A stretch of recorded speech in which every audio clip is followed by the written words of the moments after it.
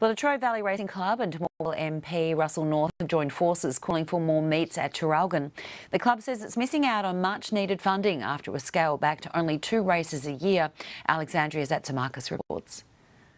It's been a tumultuous few decades for the Latrobe Valley Racing Club. I think we can go back 20 years ago. We had 11 meetings here, and the club went into abeyance, and 10 to 11 years ago we got our licence back with 3 meetings.